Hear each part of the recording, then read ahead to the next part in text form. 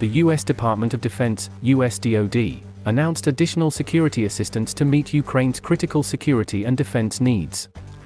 This authorization is the Biden administration's 43rd drawdown of equipment from DoD inventories for Ukraine since August 2021, as the US government has continuously provided Ukraine with the weapons and equipment it needs for the battlefield. This 43rd commitment in security assistance, valued at up to $400 million, includes additional air defense munitions, artillery and other ammunition, armored vehicles, anti-armor weapons, and other equipment to help Ukraine counter Russia's ongoing war of aggression.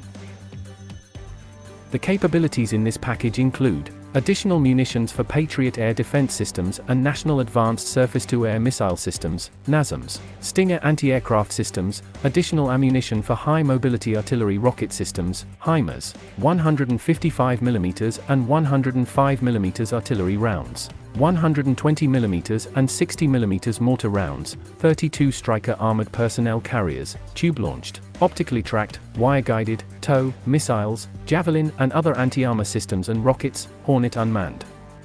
Aerial systems, Hydra, 70 aircraft rockets, tactical air navigation systems, demolition munitions for obstacle clearing, over 28 million rounds of small arms ammunition and grenades, night vision devices and thermal imagery systems, spare parts, training munitions, and other field equipment.